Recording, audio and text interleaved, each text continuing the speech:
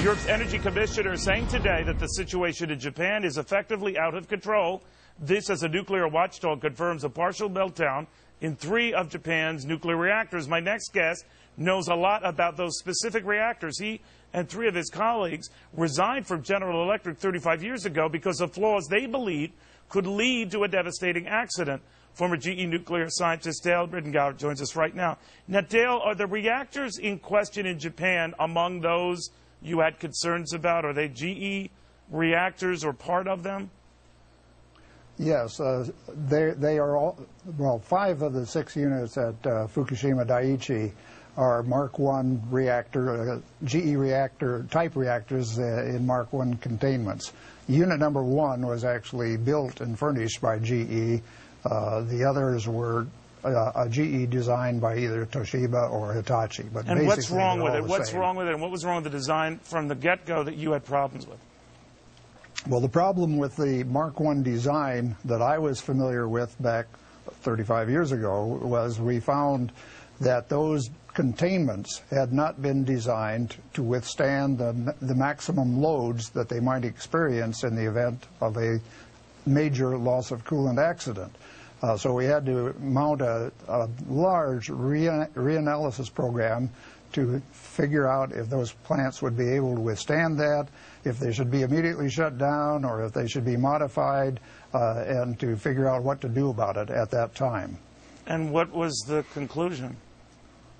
Well, the conclusion was that, yes, there were a lot of problems. There were major modifications that had to be made to the containment structure, reinforcements, splash deflectors, surge deflectors, hold-down bolts, stuff like that.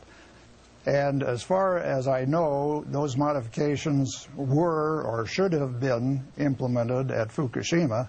I don't know because I left GE in 1976 before those modifications were made. All right, so you left actually years before we even had 3 Mile Island, many years before we had the plant situation in Chernobyl. Now, GE, for what it's worth, we put out words, they said they have a very good safety record, very good track record, that's not in question here. Others have said these were unusual events. A tsunami of this magnitude was something that you couldn't plan for, but that by and large the plan has in fact held up. The loss of power, which we're told from Tokyo Electric will be restored within hours, proves the point, and that everything will be up and running. You have your doubts. I have my doubts. I think it's ludicrous to say that the plants withstood that. You just have to look at the condition of those plants right now. We have 3 reactors that are either melted down or partially melted down, or certainly with major fuel damage. We have a 4th reactor, spent fuel pool, that apparently has boiled dry and is releasing radioactive material to the atmosphere in an uncontrolled manner. We have no power, no off-site power coming into that plant. It's being worked on. So you have your doubts whether they can avoid a meltdown here. You think that the calming comments to the contrary, you don't buy it.